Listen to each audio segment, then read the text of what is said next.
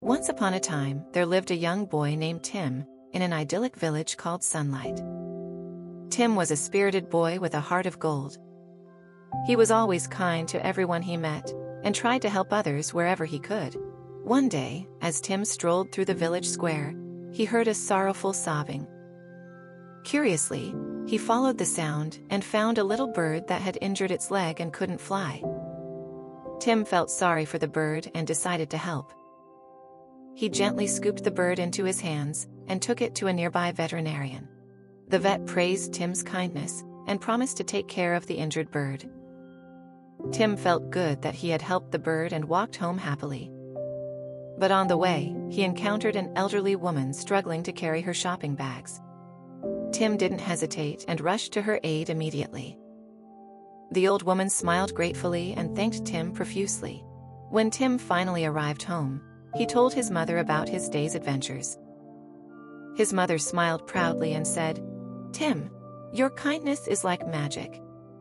Today, you not only helped the injured bird, but also brought a smile to the old woman's face."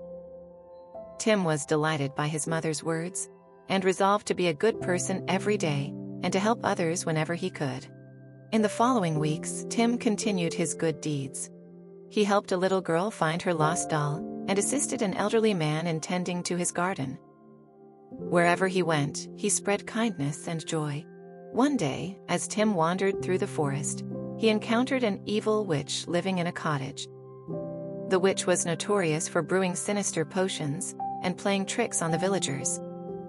When the witch saw Tim, she grinned wickedly and said, "I've heard you're a boy full of kindness. But I don't believe you're as kind as everyone says." Without hesitation, Tim replied with a smile, "I can try to be as kind as possible, even to those who aren't kind to me." The witch was surprised by Tim's response. She had expected him to be afraid or angry, but instead he remained calm and composed. The witch began to contemplate her own actions and how she had caused harm to others. Suddenly, the evil witch transformed into a friendly fairy.